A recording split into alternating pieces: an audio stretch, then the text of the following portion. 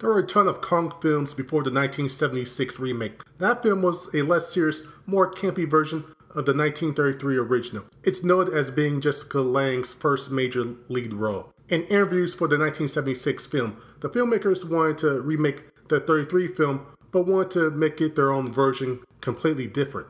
What? So they had it take place in the modern day at the time and changed the characters' names, but more importantly, the tone was different. Other than that, they're both pretty similar. Despite the camp factor, it was a huge hit. On a budget of $24 million, it made $90 million. So yeah, making a sequel, well, no, considering the ending, it still wouldn't make any sense. The film came out in 1986, so I don't remember much about it before rewatching it this time. Apparently me, my older brother, and our cousins saw this at the theater instead of 52 pickup.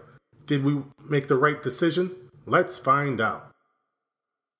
Okay, DEG produced the 76 film and this. Wait a minute, DEG as in Dino De Laurentiis? So which Dino is this? The Dead Zone, Serpico, Death Wish, and Flash Gordon Dino? Or the Mandingo, Dune, or Red Sonja Dingo? God damn it! The movie begins with how the last ended, with Kong taking Don up to the top of the world. He gets shot down, unfortunately.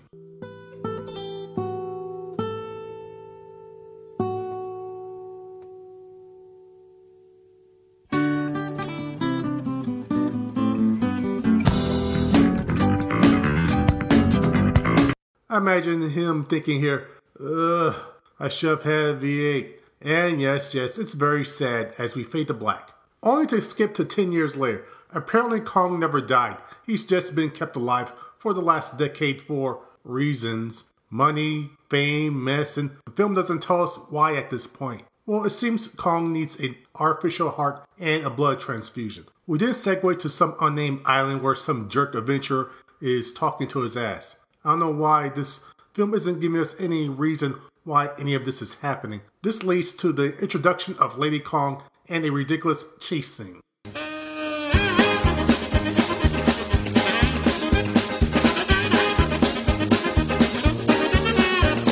The jerk is saved by the natives we never saw him interact with before, which leads him to making a deal with the hospital to send Lady Kong to the States. Question: how do they know he's not BSing them? As far as we know, no one has sent them any pics of Lady Kong. For all they know, he could just be full of crap. Well, Jerk A and Lady Kong arrive and we discover the origin of the resting bitch face. You could just feel the chemistry igniting between them. It's never a good sign when the two humans have less chemistry than the human and monkey. Anyway, over the next few minutes, we see Kong waiting for his blood transfusion and artificial heart. The entire scene takes 5 minutes. It's right here where we begin to see the big problem with the film. It's boring. Scenes are stretched beyond logical runtimes. There isn't any tension in the scene until about the 4th minute of it. Well, after the surgeries and success, we see people with champagne and gorilla masks celebrating. Why? Within 1 minute, we jump from people celebrating in the streets to Lady Kong in chains to an incapacitated Kong. Well, Kong wakes up to only, he's not doing what I think he's doing, is he? Wait, now Lady Kong is doing the same thing? Oh well, he should have taken some Viagra. Then he would have lasted longer. The Science Club, Institute, Hospital, whatever, and military figure the apes need to be further apart. Kong disagrees and breaks Lady Kong out. I will say that even though the action has either been lackluster or non-existent, this set piece is pretty good. The forced perspective and green screen isn't as noticeable, and the other effects are passable. This leads us to the two humans trying to save the lovebirds. I'm not sure how, and the military trying to kill them. Why? We then cut to the lovebirds resting at Honeymoon Ridge. Really? Really now? That's a bit too on the nose there. Well, we spend the next few minutes watching Kong trying to get tenderly into Lady Kong's pants. First, he mistakes a snake for a pearl necklace. Then he tries to use his injury to get his swerve on. You know, I feel almost ashamed for saying that. Almost. Also, just look at that face he's giving. Yeah, there's nothing impure about that. Meanwhile, over the next several minutes, we see the dynamic duo getting shot at by the military, nearly fall down the waterfall, get naked, peeping on the Kongs, which leads us to... oh well, when in Rome. Oh, for crying out loud, these two have the sexual chemistry of a marshmallow and a pickle. Whatever. The military catches up with the Kongs and they take out Lady Kong. I think. I mean, all apes look the same, right? That's racist. And what's Kong's feeling on this matter? Oh, hell no! He goes ham on them and the army runs away only to return to try to kill him. None of this makes any sense. Why capture one of them but not two? Why gas one down and then use lethal force on the other? Also, where on earth did this rainstorm come from so suddenly? Well, the dynamic duo gets captured and then released. Really, who cares anymore? Later on, Kong makes his way through the swamp and has a moment with a toad. And then he eats a gecko that the film tries to tell us is an alligator. I call shenanigans on that one. What's her name develops a Kong sense. Kong becomes a creeper 66 minutes into the film and I begin to question my ultimate purpose in life.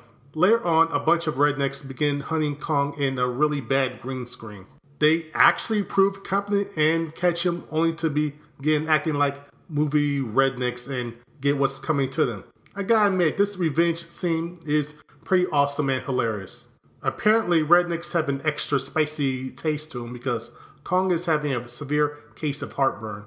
We learn from what's her name that Kong's heart is starting to give out. The reason she's been chasing him is she's able to fix it remotely via computer. Wait a minute, is this the first case of Wi-Fi? Whoops, well I guess that's not gonna happen now. Anywho, the duo try to break the Lady Kong out, but it's kind of pointless since Kong does it himself. This leads us to a square dance. Wait, doesn't there supposed to be an evacuation happening? Why are these people still here? Is this a bootleg Billy Bob Thornton? Well, we did see a questionable looking Roy Schneider lookalike earlier. Okay, why can't anyone see, hear, or feel Kong approaching? Also, are any of my questions going to get answered anytime soon? No? Fine. Okay, we're finally getting to the climax and Lady Kong collapses and seems she's preggers. Wait, when did they have any time to have sex? Was it during the same time the dynamic duo were boinking themselves? If so, why didn't they see it? Don't get me wrong, I didn't want to see primate lovemaking. I'm just asking for research, yeah.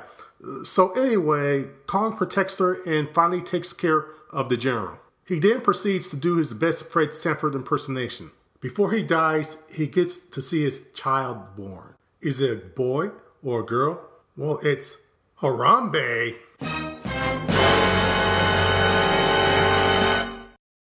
King gets to see his son and holds him, then passes away.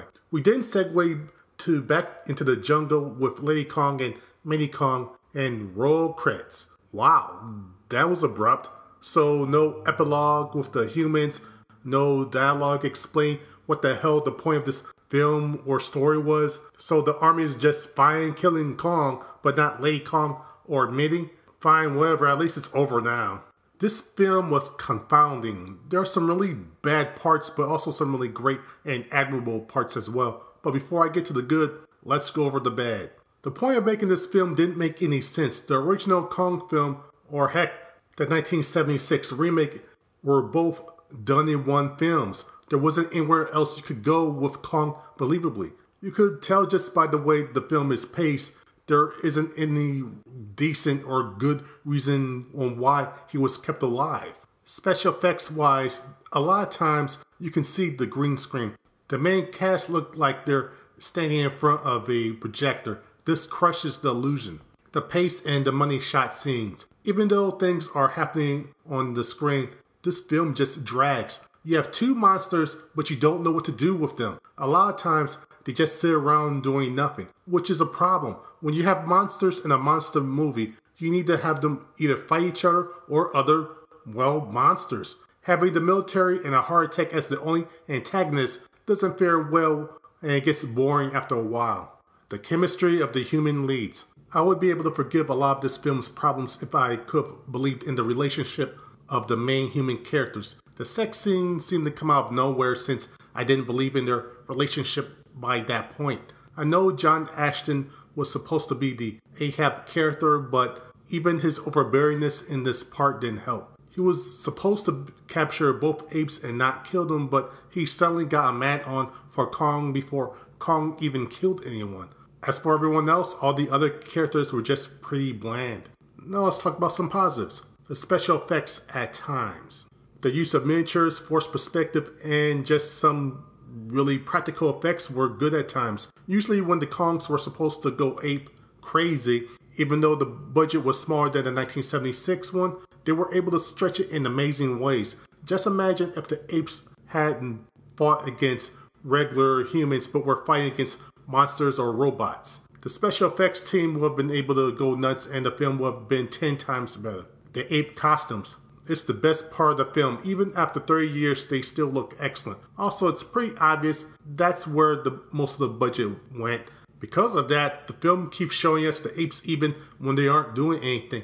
In fact, the more better character development that we get in the film is from the apes than from any of the human characters, which leads me to, believe it or not, when it comes to acting, the apes are better actors than the humans. Since the filmmakers seemed to be trying to stretch the film as long as they could, they were forced to focus on the burgeoning relationship with the Kongs.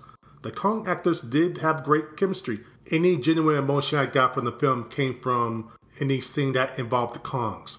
The actors were able to pull off the funny, uncomfortable, romantic, and tragic moments as well.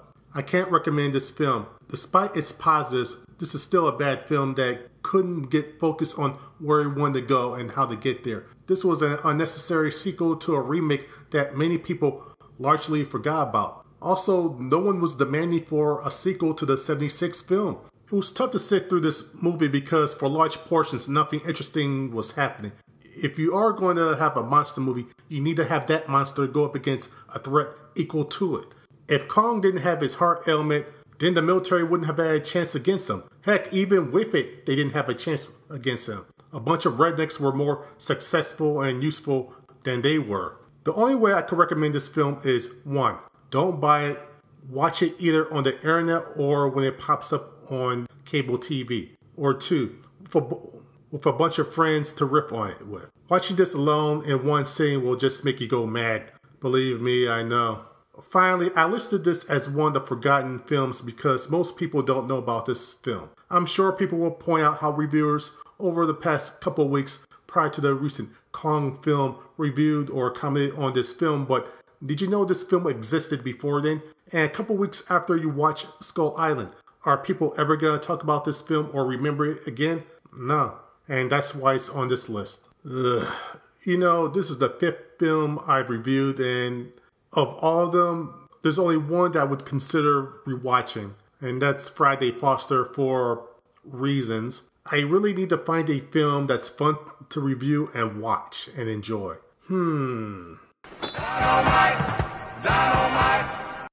Nope, I can't seem to think of one right now.